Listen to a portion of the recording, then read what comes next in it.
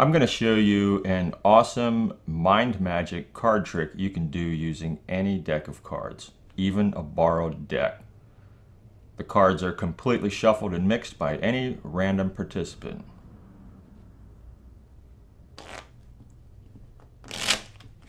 You can even have multiple participants shuffle the cards so they are completely mixed.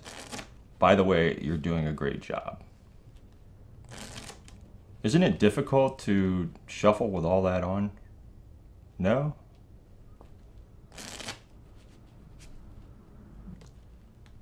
Give it another shuffle or two and an extra cut. Are you good with that? Perfect. Then have your participant deal the cards down one at a time face up into 3 piles like this. As they're dealing the cards down, bring to their attention that the cards have been shuffled and mixed to their heart's desire by them. Sometimes if they're taking too much time, they can deal more than one card or even switch it up a bit.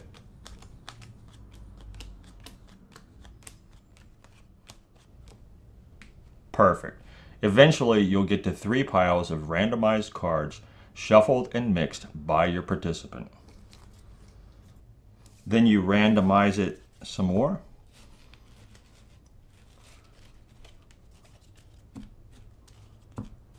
We'll take the top card, and the top card is an ace, so we'll spell out ace, A-C-E.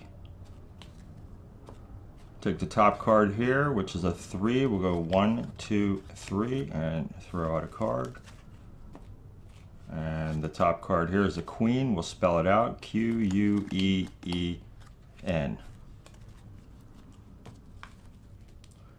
Now they're down to 3 cards. Have them select 2 of the cards.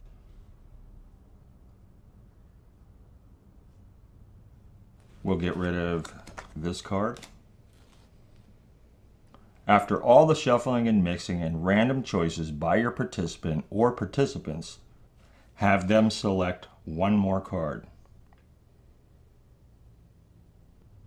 We'll get rid of this card.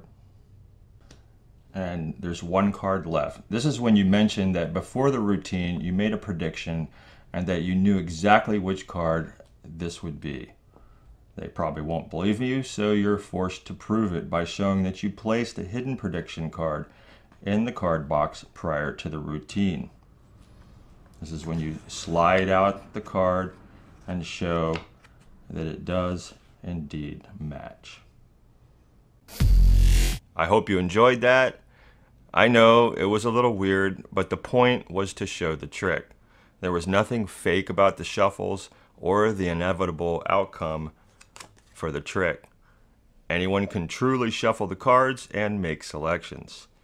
This routine requires no sleight of hand. Repeat, no sleight of hand is required.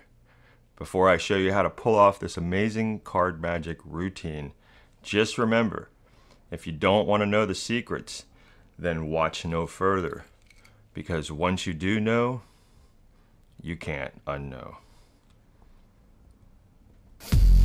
Okay, here we go. This routine is based on Marlowe's unexpected prediction. It does not require any sleight of hand. As a matter of fact, you don't even need to shuffle the cards because your spectator does that for you. It's more like solving a puzzle. And there are many possible solutions. You will need to be fast with mathematics. It's not that hard after practicing for a while, and it's very simple math. The first thing we'll start with are the card values. Every card has a numeric value, and this is what most people see. A 5 is a 5, a 6 is a 6, a 7 is a 7. It's pretty straightforward. When we get to the Jack, Queen, and King, they could represent 11, 12, and 13, respectively. Or they could be 10s, like in blackjack. So without diving deeper, Jacks, Queens, and Kings can represent dual values. For instance, a king could be represented as a 10 or as a 13. Keep in mind that throughout this routine, you only need to focus on numbers 10 or lower, numbers 1 through 10. Next are the card suits. Most everyone knows the four suits: hearts, spades, clubs, and diamonds. The spelling of these suits each represents a numeric value. If you spell out hearts, it contains 6 letters, hence a value of 6. Spades also contains 6 letters with a value of 6. Clubs contains 5, and diamonds contains 8. Now, it would be very slow trying to spell out these suits in the middle of the routine while trying to do fast math in your head. So an easy way to remember these values instantly is by a method I devised using the symbols associated to the values and not the number of letters in the suit's name. When you see diamonds, it has 4 corners, which is the division of 8, the number of letters in it. The other suits are a 5 and 2 6s. So when you see diamonds, you automatically see an 8. When you see clubs, it looks like a hand doing a high 5. You don't have to spell it out to know it instantly that it's a 5. High 5 symbol equals 5. The hearts and spades both have 6 letters and both use the same symbol system. By splitting them in half vertically, they look like the shape of a 6. So when you see a hearts or a spade symbol, it's a 6. Instantly, you see a 6 without spelling it.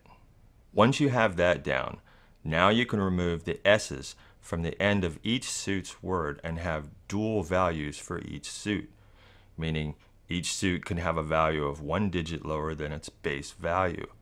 Diamonds equals 8, but with the S removed, it's diamond, which equals 7.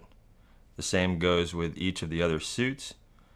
Hearts or heart equals 6 or 5 respectively. Spades or spade equals 6 or 5. Clubs or club equals 5 or 4. Diamonds or diamond equals 8 or 7. Just remember, without the S's, it's 1 digit lower than the base number derived from the symbol itself. Are you still with me? Next is the spelling of the number on the card, including ace, jack, queen, and king. If you take all the cards, ace through king, there are only 3 numbers you can get from them: a 3, a 4, or a 5. There are no others. 3 numbers are fairly easy to remember, especially when they're low numbers. There's no method needed to instantly know an ace has 3 letters. Same thing with a 2. You can see it in your head. So a 2 equals 3. A 5 equals 4. Yeah, I know. It'll all make sense, though, once we get into the routine. A 6 equals 3. A 10 equals 3. It's easy to see. Then there are the 4-lettered numbers: a 4, a 5, a 9, a jack, and a king. All easy to instantly see they have 4 letters. 3s and 4s are the only ones you need to see, because if it has more than 4 letters, it's a 5 automatically. No need to count. So finally, here's the reason for the madness behind all this. It'll take way too much time to go through all 52 cards, so we'll just go over 3 cards for examples. You'll get the idea, then we can move on to the routine.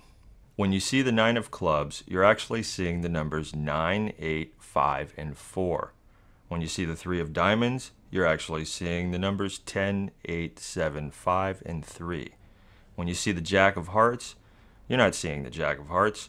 You're seeing the numbers 10, 9, 6, 5, and 4. The 9 of clubs has the value 9 from its number in the corner. It also has the value 9 by taking the number of letters in the word 9, which is 4, and adding it to the number of letters in the word clubs, which is 5. 4 plus 5 equals 9. Remove the S from clubs, and it's 4 plus 4 equals 8. It has the value of 5 because it's a clubs. It can also have the value of 4 if you call it a club. The 3 of diamonds has a value of 3 from its number in the corner. It has a value of 5 from the number of letters in the word 3. It has the value of 7 from the word diamond. It has the value of 8 from the word diamonds with an S. It has the value of 10 by adding 3 with the number of letters in the word diamond. 3 plus 7 equals 10. The Jack of Hearts has a value of 10 because it's a face card. It also has a value of 10 because of the number of letters in Jack, and hearts equals 10. 4 plus 6 equals 10. It has the value of 9 by removing the S from hearts to heart. 4 plus 5 equals 9. It has the value of 6 from the word hearts. It has the value of 5 from heart. It also has the value of 4 from the word Jack. Okay, here's how the routine starts. First, choose the card you want to predict. One of the fringe benefits of magically manifesting something is you're allowed to predict it. You can pick any card. I wouldn't use the Ace of Spades. It's a little too suspicious. But other than that, any card. Place your prediction card inside an empty card box, or you can seal it inside a security envelope so nobody can see through, and you just place that off to the side. You have your prediction card nonchalantly hidden off to the side, unbeknownst to your spectators. Have them shuffle the cards. It doesn't matter how much the cards are shuffled and mixed. They can shuffle to their heart's desire. Have your spectator deal the cards face up into 3 piles. This is when you work your magical math skills. And remember, it's like a puzzle. There are many solutions depending on the cards you're dealt. Once they begin dealing, you begin counting. Have them deal the cards in sequence. So it's 1, 1, 1, 2, 2, 2, 3, 3, 3, 4, 4, 4. You're counting to yourself. 5, 5, 5. There's your card right there. That's your prediction card. You see it, you know it's now the 5th card down from the top in the middle pile. And they continue on dealing. Once your card has been passed, it doesn't matter anymore if they follow this sequence. They can do 2 or 3 cards, and you can tell them this because you already know your 9 of hearts is 5 cards from the top in the middle pile. So just let them finish out however it comes out. Now, without even looking at that first card, I already have a solution here. I have a heart right here. If I take the S off the heart, I have the number 5. So I can use that to count this way. Now, if you don't have that and you need to see what that first card is, this is when you tell your spectator, look, you could have shuffled the cards any way you want. Pull them down like this. You're getting a view of what this card, what these cards are. I know I'm 5 down. Actually, I have a club right there. Clubs is 5. So I'm going to use that now and not this. You slide them down as you're explaining. Look, they're all mixed up. And you square them up. You turn them over. I know I'm 5 cards down here. So I'll take this one, turn the top card over. I have a hearts. So we're going to go H-E-A-R-T-S. Throw out a card. Get rid of these. Do the same thing now. Turn the top card over. We have a clubs. So we're going to spell that out. C-L-U-B-S. Guess what card that is? It's one of the last final 3 cards already. Get rid of these. Do the same formula here. We have a spades. S-P-A-D-E-S. And you're down to your final 3 cards. This is what you want to happen every single time. You want to wind up with 3 cards. One of them is going to be your prediction card or the match to your prediction card, and the other are going to be throwaway cards. I'll explain how to throw away these cards at the end.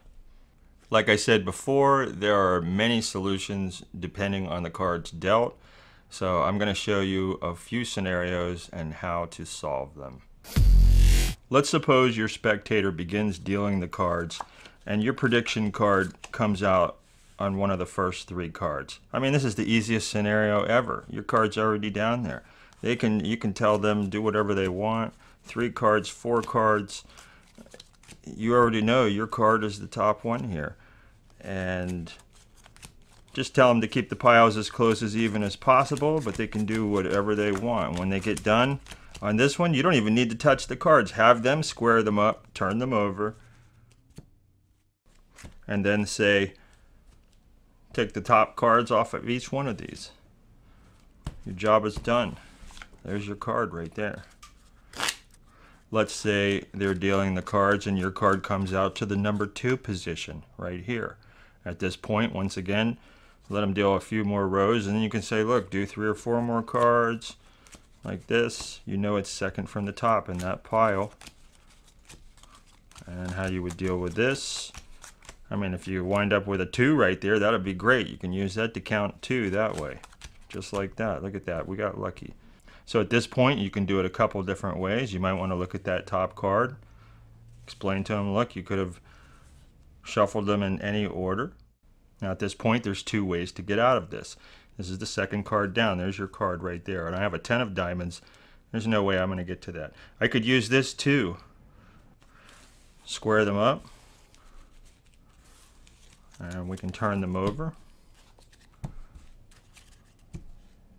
I know my prediction card is the second card down here, so I'll use that formula. There's a 2 on the bottom here, so I'll do the same thing. I'll turn it over. We have a king.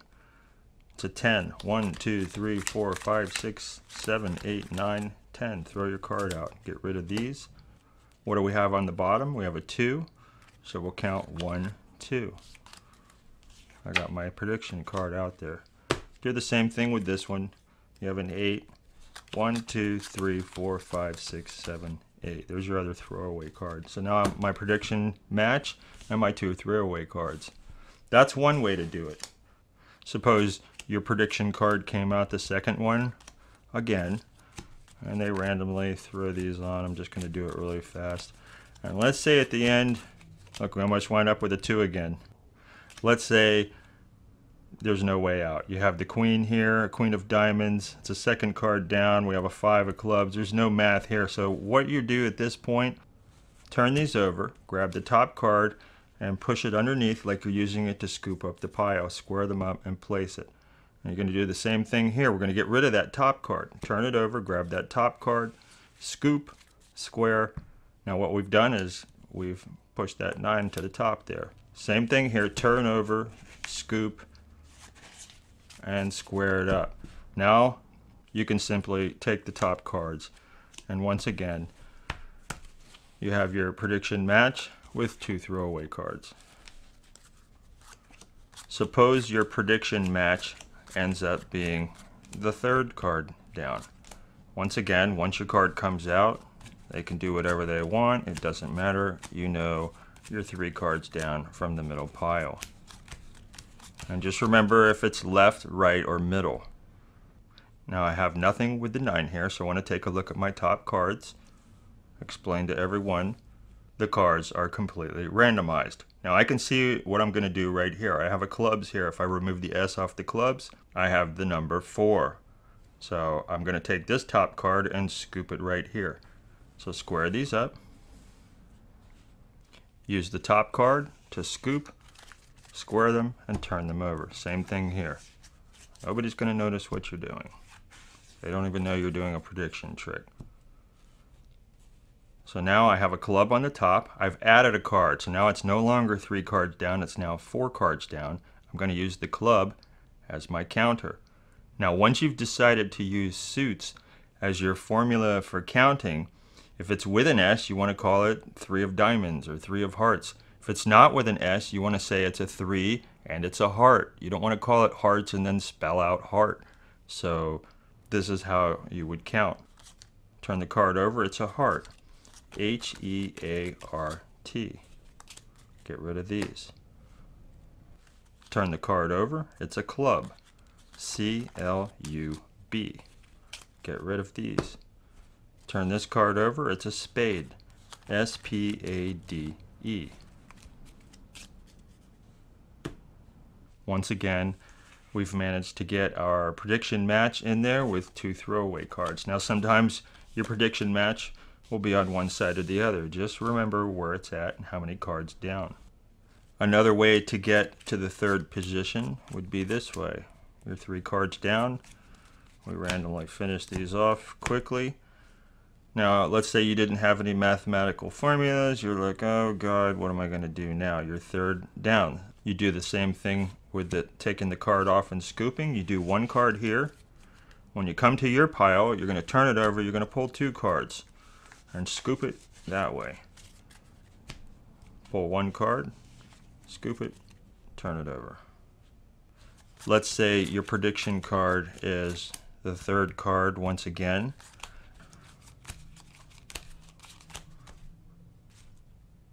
Now in this case I do have math. See, I have an ace right there. I could spell out ace and get to that card third down. What I would do is I would count 7, spell out ace, and count 5. Let's say your prediction card is the fourth card down. It starts getting easier here. This is when you want to look at your top cards. Look how all they're mixed. I can see I have a club right there. If I take the S off of clubs, I have 4. So I'm going to use that club right there to count down to 4. It's a done deal. Turn these over. Top card is a spade. S-P-A-D-E. Top card is a club. C-L-U-B. And the top card here is a spade. S-P-A-D-E. Once again, we have our prediction match and 2 throwaway cards. Let's say you're cruising along and you're counting 3, 3, 3, 4, 4, 4, 7, 7, 7, 8, 8, 8. There we are. We're at the number 8th position. So they continue on. So now we're at the 8th position here. Let's see what we got. Let's look at the top cards. Look at how they're all mixed. All right, look what I have here. I have a 7 right there. And my prediction match is 8 cards. So this is where you can fudge on the counting a little. I'll show you. So square these up and turn them over. This time when you count, you're going to count all your cards here and then throw out an extra card. So it's like this. We have a 3, so it's 1, 2, 3. We throw out a card. We have a 7. 1, 2, 3, 4, 5, 6, 7. Throw out a card. That's the 8th card. There's my card right there. Get rid of these. Do the same formula here. We have a queen. It's a 10. 1, 2, 3, 4, 5, 6, 7, 8, 9, 10. And we throw out a card. Here's your 2 throwaway cards. And there's your prediction match. Let's say you're cruising along again. And 3, 3, 3, 4, 4, 4, 8, 8, 8, 9, 9, 9, 10, 10, 10. You get to 10 and your card hasn't come out yet. This is when you forget your entire count. You're starting from 0 again. Now they have to continue doing the same way. You're just going to wait for your card to show up. And have them keep going and you wait for your card. There's your card. Have them continue to deal the cards down. Now you're going to count how many cards go on top of that, and your card is number 1. So as they're coming along, this is 2, 3, 4, and they're done. You know that your card is 4 cards down this way. Once again, we'll look at the math to see how we can get to that card as you're showing. Look, they're all mixed. Now what I see right off is if I take this jack and I move it to here, I can use and spell out the word jack, count 4 cards, and then fudge on the count and spit out a card. Turn them over, scoop, turn them over, take a card and scoop, turn them over, take a card, and scoop. Now I like to keep the cards face down as much as I can. It's just a little more mysterious when nobody can see what the faces are. So we'll take this, we'll turn it over. We have a jack. We're going to spell jack. J-A-C-K. Toss out a card. Now I like to turn them over there. Get rid of these. Do the same formula. Turn this over. I have a 6. 1, 2, 3, 4, 5, 6. Throw out a card and turn it over. Same thing here. We have a 2. 1, 2. Throw out a card and turn it over. It appears to your spectator that they are all random cards, but there's your, nope, there it is. There's your prediction match. Don't forget where it's at. And here's your other throwaway card. Now you can do these face up, and you can keep an eye on it at all times. Let's say your card shows up almost to the entire end, and you're never allowed to let the spectator start doing 2, 3 cards and mixing them up and all that. They're just going to have to go sequential. And you get down to here, you're like 2. It's only 2 cards down. So you do the reverse as if it was 2 cards this way. There's not much of a formula you can get for the second card down unless you had an ace there or a 2. You could count 1, fudge on the count, or you could just count 2 down to it. This is how I would do it. I would just take the top card, scoop these, turn them over. Take the top card, scoop these, turn them over. Take the top card, scoop them, and turn them over. And once again, you have your 2 throwaway cards and your prediction match. Suppose you came all the way to the end and this is how it ended. This is the second easiest scenario. Your card wound up on the top. There's nothing you have to do. Just take the top 3 cards and toss them out.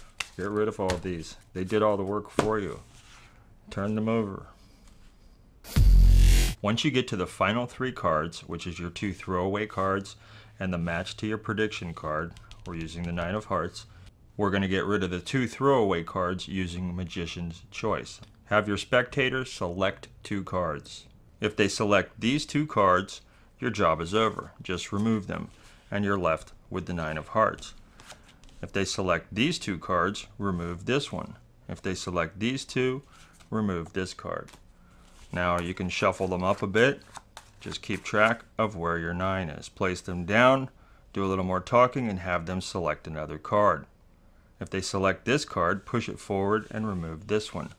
If they select this card, just remove it. It doesn't matter what they select. They'll always end up with the card that matches your prediction card. Now when you're doing the math, do whatever it takes. Add numbers together, fudge on the counts. For instance, a 3 of clubs can give you a 9 if you spell the word 3 added with the spelling of the word club.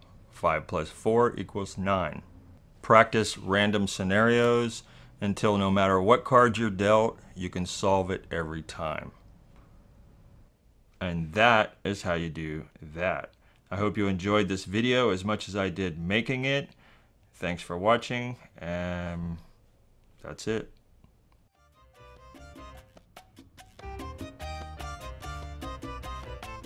Do I have any 3s? Go fish.